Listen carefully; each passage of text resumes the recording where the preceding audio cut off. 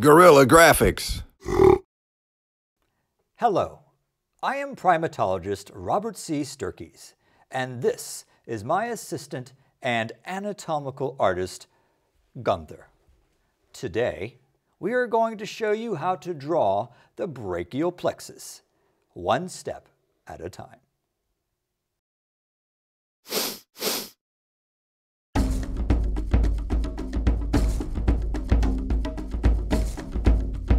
The roots of the brachial plexus come from ventral rami of spinal nerves C5 through T1.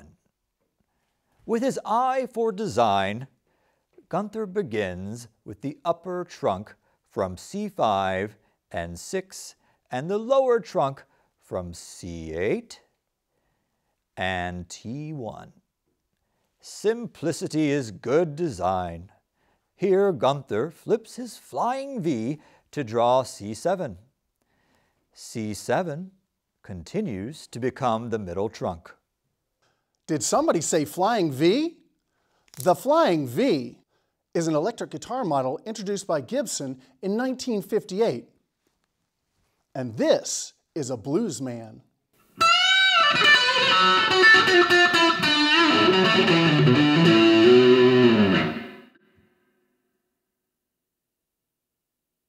To draw the divisions of the trunks, Gunther simply draws an X between the upper and middle trunks, and draws a connection from the lower trunk to the middle trunk, making a sideways Y. Distal to the divisions are the posterior, lateral, and medial chords. The major branches of the brachial plexus are the ones on the far right side of Gunther's graphic, coming from the posterior chord and the W he attached to the lateral and medial chords.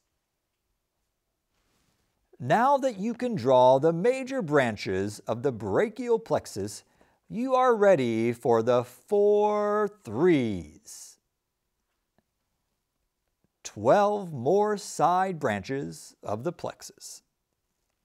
First, branches from C5, 6, and 7 join to form the long thoracic nerve. Second, draw 3 branches on the top of the graphic.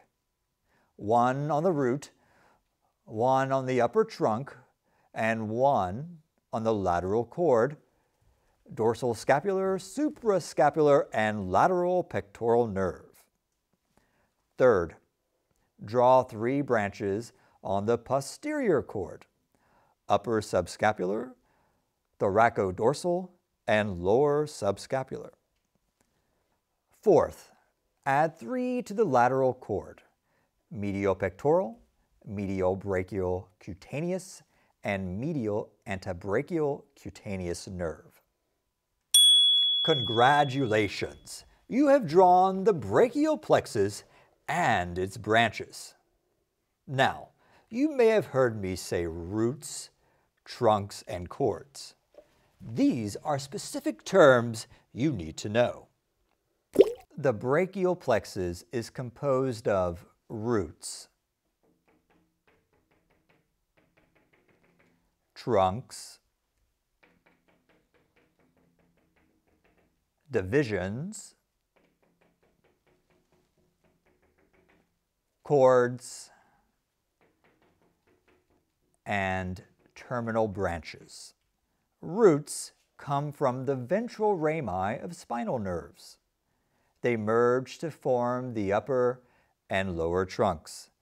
The root from C7 simply continues to form the middle trunk. All 3 trunks have anterior and posterior divisions. All 3 posterior divisions converge to form the posterior cord that is posterior to the axillary artery. The anterior division of the lower trunk forms the medial cord. The anterior divisions of the upper and middle trunks converge to form the lateral cord. Cords divide to form the terminal branches that you labeled earlier. Congratulations! Now you know how to draw the brachial plexus and all of its branches. Great job, Gunther! Banana? I highly recommend you repeat this exercise a few times until you can do it from memory. Furthermore, try it with your friends. It makes a grand party trick and will really entertain the crowd.